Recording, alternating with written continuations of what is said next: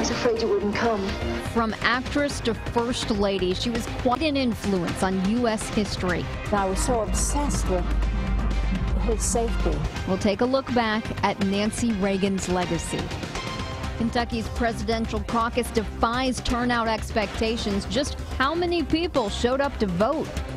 It's tiring because it's like you have these steps that are right there.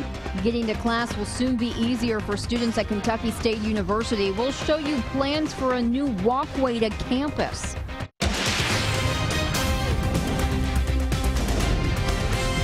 This is WKYT News at 6. She was one of the most influential first ladies in U.S. history. You're watching WKYT News on the CW Lexington. I'm Kristen Kennedy. Former First Lady Nancy Reagan died this morning at her home in Los Angeles. She was 94 years old. Kenneth Craig takes a look back at Mrs. Reagan's legacy in our top story at 6. She arrived in Hollywood as Nancy Davis and was already a working actress when her future husband entered the scene. I was afraid it wouldn't come.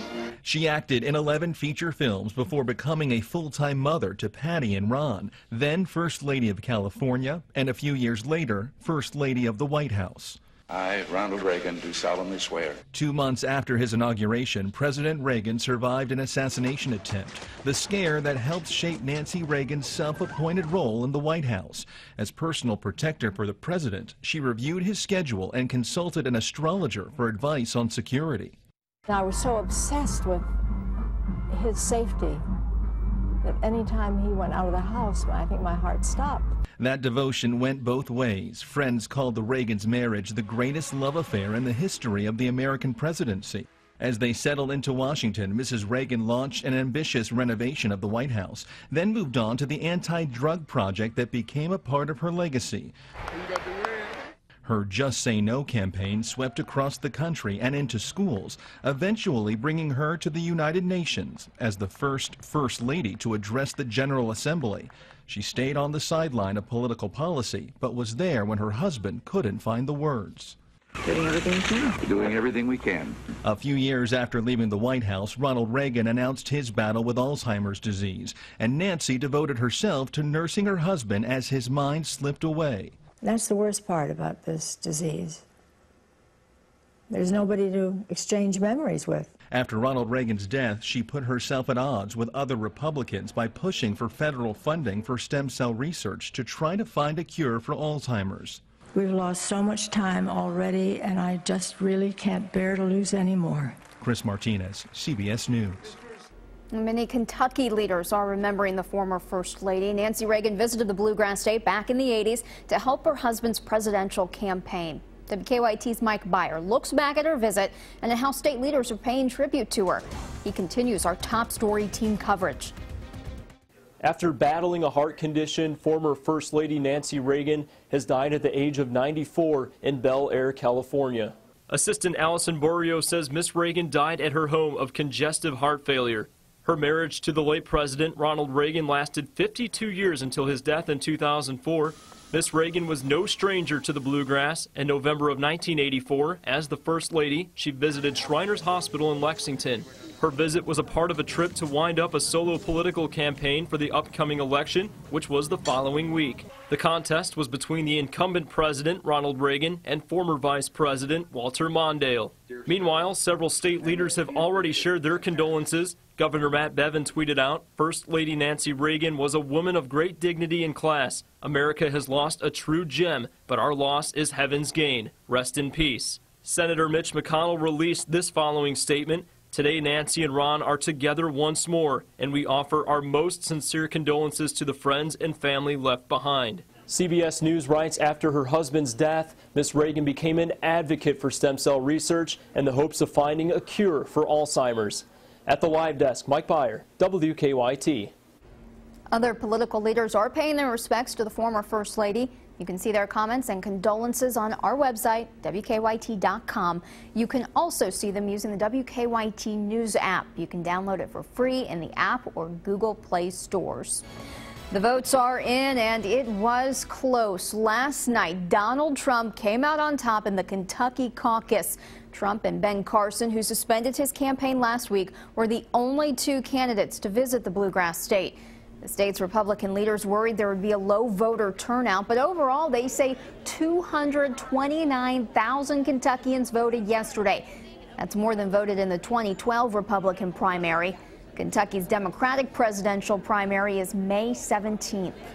Spring is in the air. We saw temperatures climb into the 50s today, and tomorrow it's going to get even warmer. WKYT's Mike Linden is tracking a beautiful start to the work week. That's right, Kristen. That is what it looks like as we transition from the late winter into the early spring. It's still technically the late winter, but it didn't feel like it much today. Right now, we look at our live sky camera. A beautiful evening right now over Big Blue Nation. Our live sky camera pointing toward downtown Lexington. Still some clouds in the air, and that is going to help us with our temperatures overnight tonight. We look at Defender, though.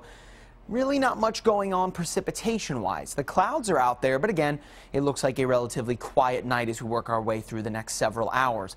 Warm air, though, continuing to work its way in from the south. And that big blue H on the map there, that's high pressure. And as that works its way closer to the Carolina coast, that's only going to emphasize the warm air moving in from the Gulf of Mexico. So that high pressure ridge going to prove to be crucial here the next few days. Temperatures still holding on to the mid to low 50s, which is normal this time of year. But coming up, I'll break down with what looks to be a big switch in our pattern as we start to feel a little bit more like spring as temperatures make a surge toward the 70s. That's coming up in about 10 minutes. It is a path designed to keep students safe. Starting this week, crews will work on a walkway above US 60 in Frankfort that leads to Kentucky State University. WKYT's Sean Moody is taking a look at the plans. Just like any college campus, students at Kentucky State University do a pretty good amount of walking. That's where we have like English and all that, stuff like that. Student Center is actually right there. For a lot of students, that includes getting across East Main Street. There is a tunnel that goes underneath. It's a pretty good workout. It's tiring because it's like you have these steps that are right there, and then you have more steps that go up either to the Student Center or to Hathaway, and so it gets tiring after a while. But it's better than trying to dart across the street. I've seen a couple people do that. Not too many. Yeah, it's not a very smart idea. But starting this week, though, the Kentucky Transportation Cabinet will work to make things a little easier.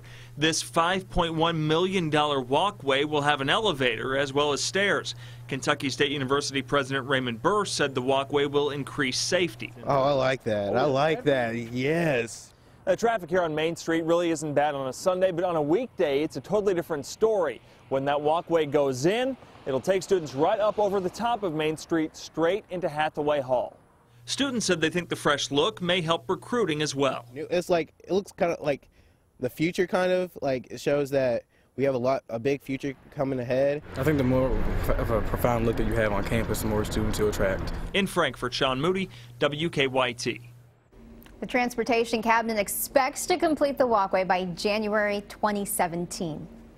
A Lexington woman is helping families in Flint. Renita Allen is collecting water this weekend. She plans to drive it by the truckload to Flint, Michigan. Many there are still dealing with lead-ridden pipes and are unable to use the water coming into their homes. WKYT's Caitlin Sentner caught up with Allen in Operation Flint. They live in Lexington but have close ties to Flint, Michigan. They're hoping they can get some water there to help relieve some of the burden. 5 months later, and hundreds of residents still cannot drink water from their taps. Operation Flint in Lexington wants to help.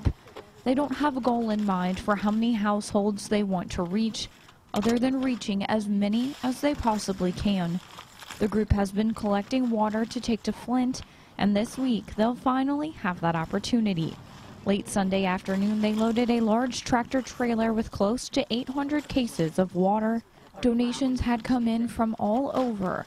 Renita Allen, who has family living in Flint, says it warms her heart to see the contributions. When we, who do not have contaminated water, tap our faucets, it's free flowing. So put ourselves in their situation to not be able to tap your faucet and receive free flowing water to bathe or to cook or to provide for your babies. It's different, it hurts. It hurts. The trailer will be in Lexington until Thursday, and then it'll be on its way to Michigan. Church members will follow on Friday morning. In Lexington, Caitlin Sentner, WKYT. There is a Democratic presidential debate tonight in Flint, Michigan. Bernie Sanders and Hillary Clinton will take the stage around 8 on CNN. One of UK's biggest fans participated in a big reunion this weekend. We all know Darren Moscow, the UK boogeyman, for his dancing and his love of the Wildcats. Last month, he was dancing inside Rupp when he took a spill with a young fan. Last night, he and that fan, 10-year-old Aubrey Derrickson, reunited for the first time since the spill. Moscow gave Derrickson and her mom matching necklaces. I was worried, but I'm glad. I found out we were both all right. That's the whole thing. I'm glad that he was okay, though. I was kind of afraid that he wasn't okay. He was breathing pretty hard. After yesterday's game, the pair took a picture together on the floor of Rupp.